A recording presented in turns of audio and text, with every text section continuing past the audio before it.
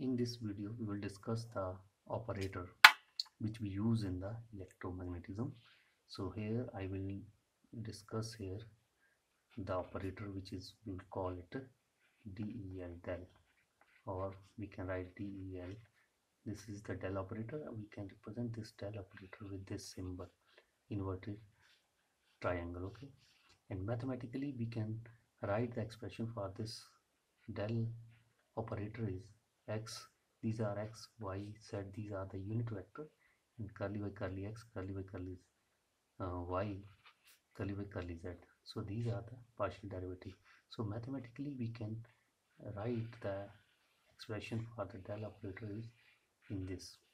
And del is not a vector in the usual sense. Indeed, it is without specific meaning until we provide it with a function to act upon. You know that in the similar fashion, for example, you have the derivative term like this ddx. So this is also operator. It has only give the has significance when you operate with this any function. For example, f of x is x square, then ddx x square, you know that's the value of 2x. So if I write simply ddx, it has no specific meaning, but when we operate with any function, so similarly this del operator is also behave like this same rule, that this has no specific meaning until any function you can operate with any function. So for example, if I write the t is a, for example, a function, say it is function, and I write this gradient, this, or I'm writing this del into t. So in this case here, it does not mean that we are multiplying it. So you can say it does not multiply the t. It does not multiply t. By writing in this way, it does not mean that you are multiplying it with t. So what does it mean? Rather, it is an instruction. It is an instruction to differentiate. So what does it does not multiply, but rather it is an instruction to differentiate.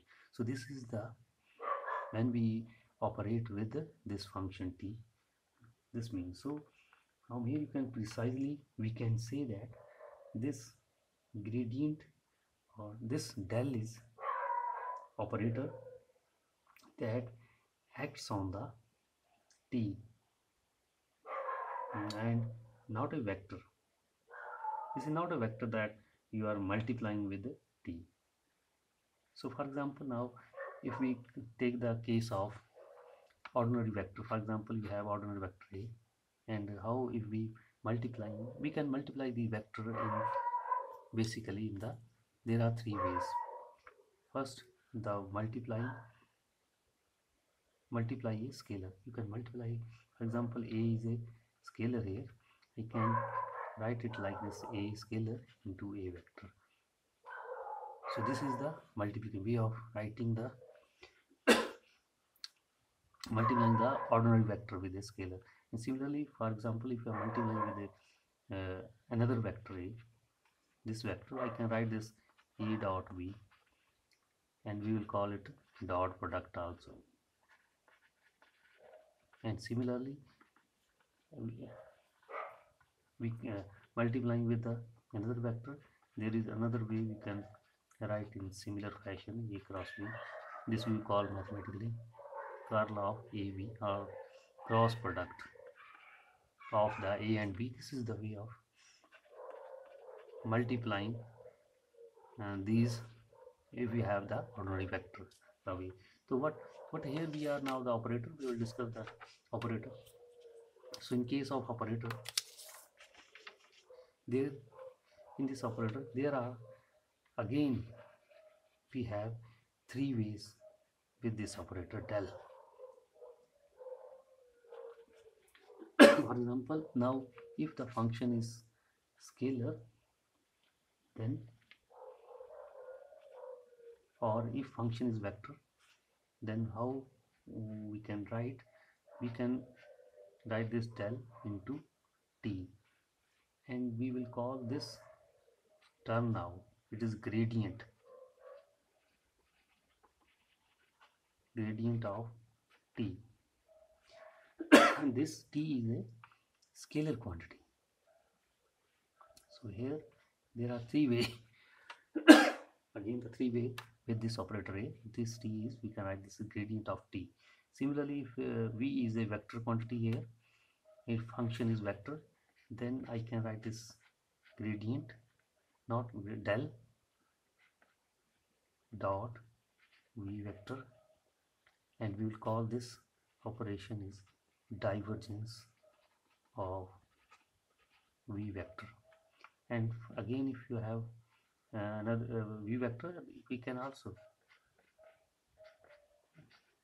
write like this. This is, we will call it curl v, or here this is dot product and this is representing the cross product. Okay, so this is the three way in which we can if we multiply this del operator.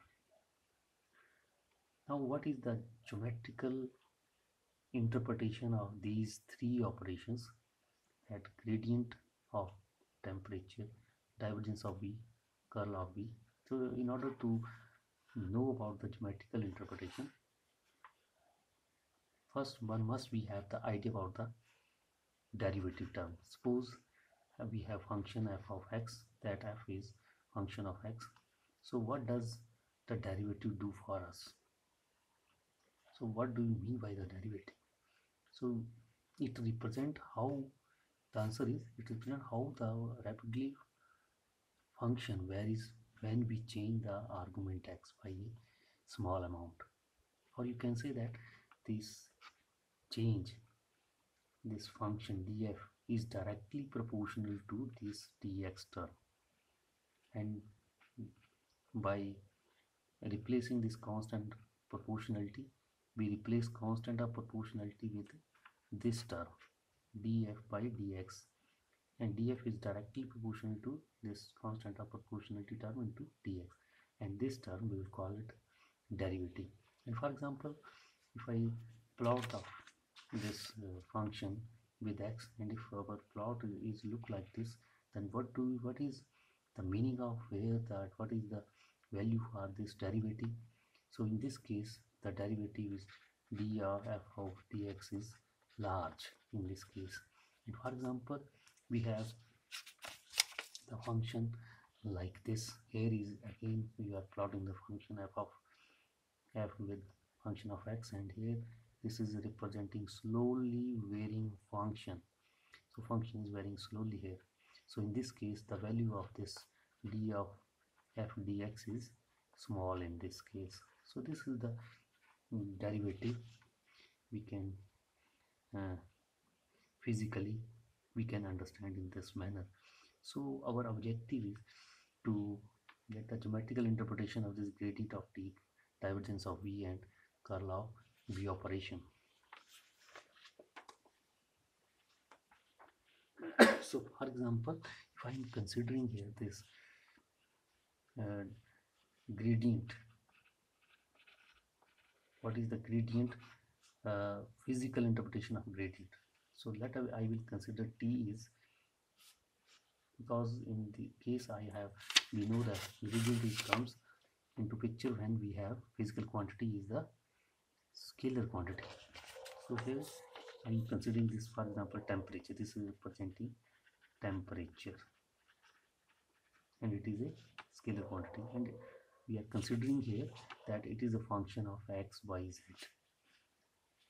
So according to the partial theorem on the partial derivative, we can write this dt is equal to, we can expand it in the same manner, that curly dy curly x dx into curly ty curly y dy plus curly ty curly z into dz. Basically This equation tells us how t changes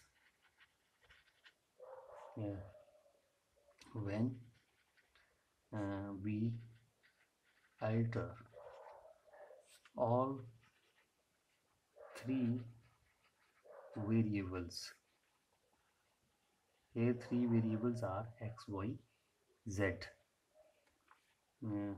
By the infinitesimal amount, that is dx, dy, dz. So this is representing that how t is changing when we alter all three variables by the small amount dx, dy, dz. And this equation I can also rewrite in term of dot product of this dt, and this term is basically representing, you know, that dr vector, and this term is representing the gradient of t, and gradient of t, you know that del is, we can write this del t, del t curly with curly x, curly by curly y, y cap curly with curly z, z cap into t. So this is term I can write here, and these both terms they are equivalent, so I can write this is gradient of t. Here I will call gradient of t, and I will not put any dot or cross here in between these because it is a scalar quantity. So this term they are equivalent.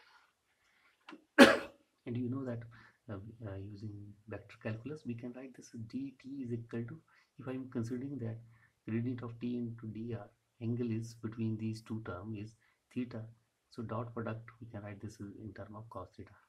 So for example, if I fix this dr and search the around, and I search around the various directions, to the maximum value, you know that from this expression the maximum value of dt comes out to be when your angle is comes out to be 0, when theta cos 0 angle is 0, so cos theta comes out to unity and value of dt is maximum. So it means that the maximum change in t when theta is 0, and you can say that this dt is maximum or greatest when r this moves in the same direction as gradient t. Here is not any, we can't put here any dot between, any mark between this and this. So this is as delta t, this is gradient of temperature, and this gradient of t, or we can say that this gradient of t is representing the slope, or we can say that is the gradient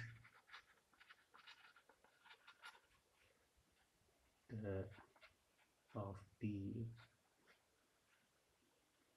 gradient of t, here I will put here this is gradient of t, gradient of t, you can also write this gradient t in this manner also, points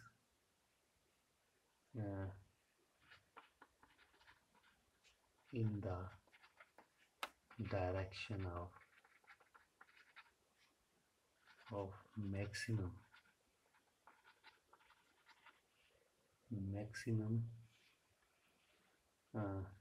increase of the function t. Basically this gradient of t is a vector quantity, and this gradient of T, it is a vector quantity. It is a vector quantity. How to say? It is a scalar. T is the scalar quantity, but this is a vector quantity. So this is the geometrical meaning, that geometrical interpretation, that this what is the direction of this gradient of temperature. The direction of gradient T is points in the direction of maximum increase of the function T, in which your function is increasing rapidly. For example, you have the rod, this rod, if you are hitting it from this point, and you know that temperature will be changed in the direction, here is maximum, and in this direction we will get the maximum. To the direction of the gradient of temperature is along the direction of pen, if you are considering it a rod. Okay, so this is the geometrical interpretation of gradient of the gradient operation, del operation. And another is the divergence. So divergence is another operation. So if we write this del dot V, here we put the dot, so this is divergence of B. We can call it divergence. We can write it like this, divergence V, or we can write divergence V. This is the way of writing, and this quantity is scalar here. It is scalar quantity. Here we are operating this del is act on the vector quantity. What the net result is a scalar quantity which has only magnitude, not direction. And this is what we mean by the divergence. Divergence is measure of how much vector V spread out from the point. That what is happening to your, for example, if I am considering here the case point this, and I denote symbol like this by increasing arrows. So what is happening here? In a similar fashion, it is expanding, it is spreading out from this point. It means that divergence of V in this case comes out to be positive and large positive. And for example, you have another example. For example, here I will drawing the arrows. We have to take care that the magnitude of these vectors, here I am considering the same magnitude.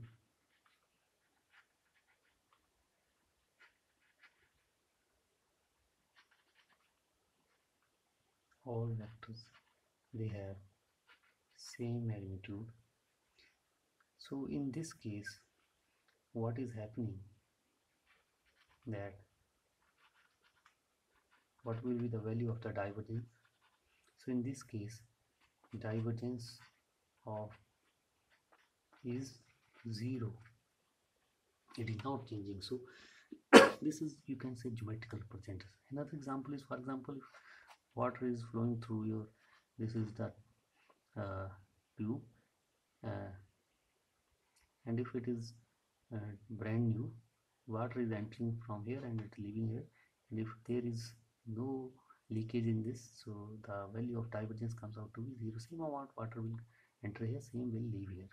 For example, here you have the hole, so water is leaking from here, so it means that quantity here, water is amount is leaving is smaller. So here your divergence is not 0 in this case. And if you are, for example, water is adding from here, in that situation is again your divergence is non-zero, not equal to 0. Now there is another operation, is the curl. Curl operation is, we can denote it like this, curl into this is a measure of how much the vector V curl around the point. For example, here if I'm considering three axes, here z axis, and here along the x axis and y axis. And if I draw it like this,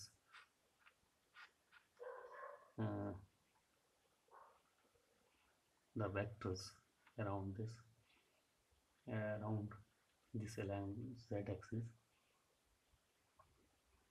mm,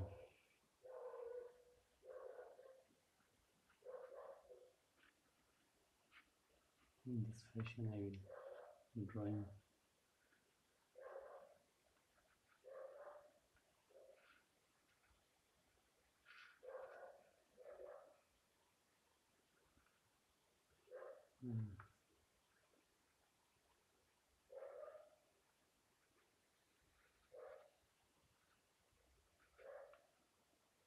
here I will drawing it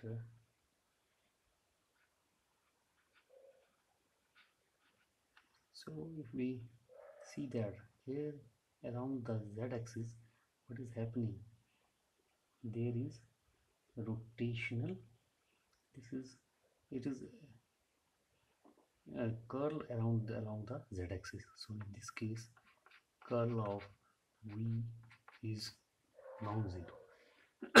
And another case, you can, if you draw it like this is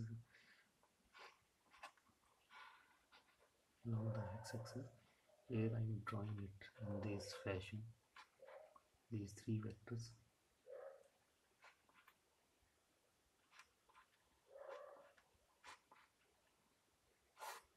like this, and along here if I'm drawing it like this,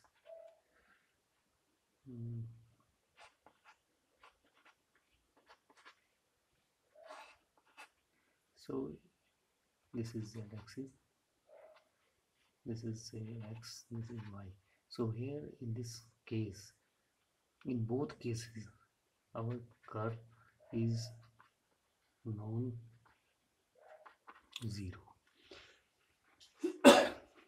And you know that in the real life example, you can have the whirlpool in the water. There is water is circulating around, the water is flowing, and some point you know that water is rotating. If something is comes near to this, it will be suck around this. For example, if we are writing anything, so what is happening here, if I'm rotating it like this, it will move in this forward direction, so like this. And this quantity is also a vector quantity, this curl is also a vector quantity. And here this operation operation is of del is with the vector quantity.